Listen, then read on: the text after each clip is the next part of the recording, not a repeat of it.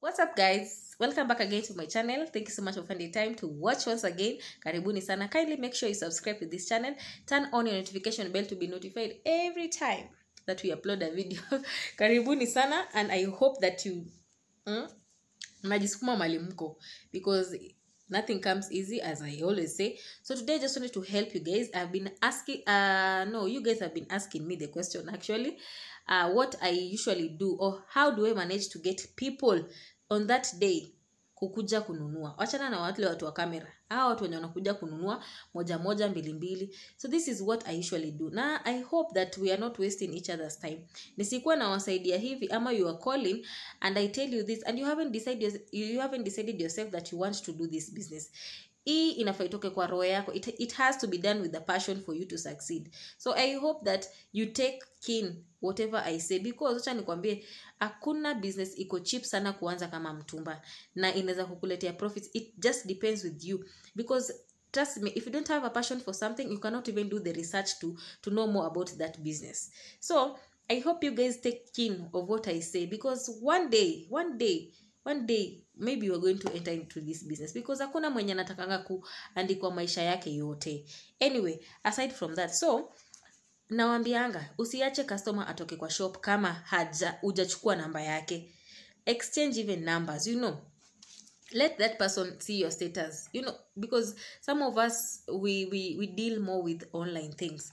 So for example, on Monday I've said I'm going to be opening mixed cuts. So I just wanted to show you what I really mean when you just keep you keep up with your customers before that day. So as you can see, this page, this has mixed cuts, orders, and you can see all of these, the ones that you're seeing, the numbers and the names, hawa ni watu wapya, but the names without numbers ni watu nawajua. So you can see there we have a list of 19 people for mixed cuts.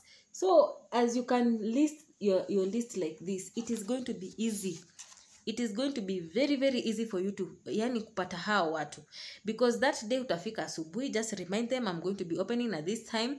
Even the previous day keep on reminding them, because wewe unataka pesa, wewe uko na haja ya pesa, so wafuate. Wengine wanasema mimi siwezi fuatana na customer. Sasa nikwambie, customer ni mfalme na lazima umtreat kama mfalme. So you have to do this type of sacrifices for you to get something out of this Mtumba business, because kwa siku ya Bale hatuko hapo kujiuzia, tunataka watu wakuje wanunue.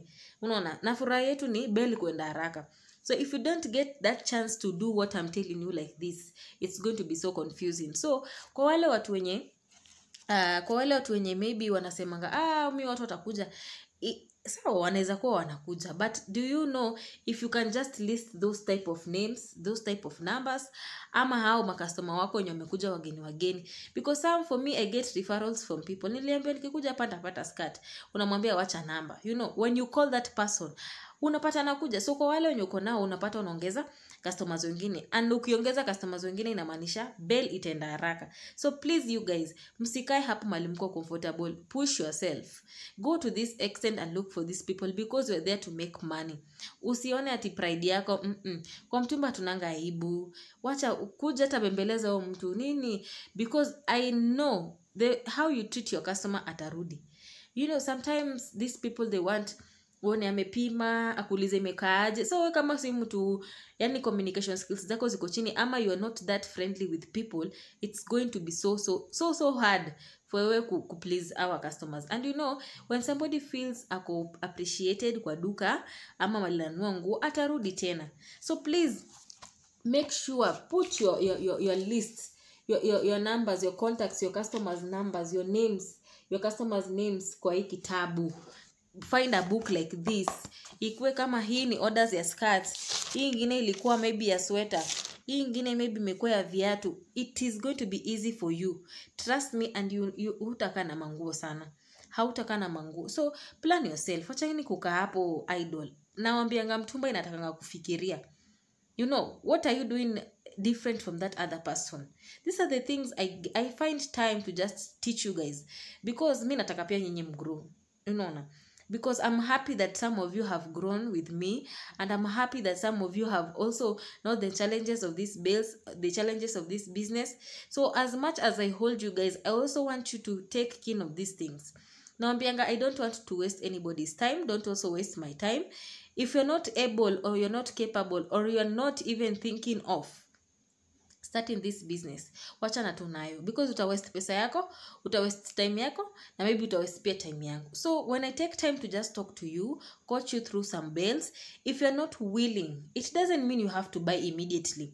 If you're not willing to do this business, please don't waste your time. Hata fadhali utumie hiyo energy kwa biashara ingine, because if you're here to try and error from Mtumba business, this is not going to be a good road for you, because you're going to lose money, you're going to waste your time, and hiyo energy ungetumia kwingine. So, and I'm telling you guys, hakuna biashara iko ya bei rahisi ya kuanzia kama Mtumba. So wale wanataka kuanza beginners, find time. Usingoje ati uko na pesa sijui 10,000. Hiyo 500 yenye uko nayo, enda chagua nguo. Ukinunua maybe nguo 100, uende uze 200. You already have 500 ya juu. So push yourself. Don't wait for you to open Bale. Hiyo 500 inaweza kukuzalishia pesa ya hata kukununua hiyo Bale yenye unatafuta.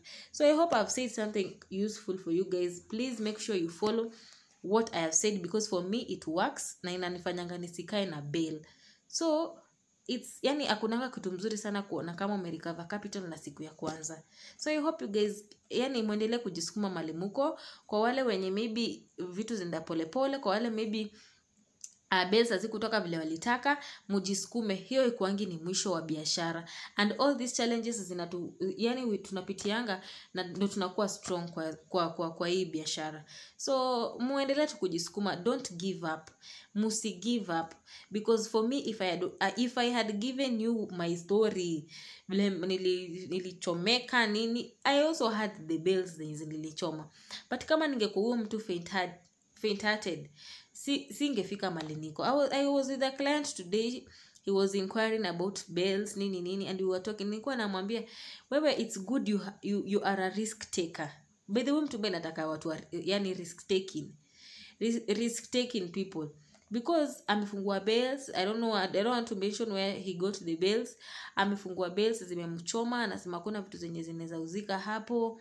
But do you know what? He didn't give up. This is what I mean, because sometimes we know this type of labels, we know the type of Bales, but saa zingine inakuja pia inakusurprise.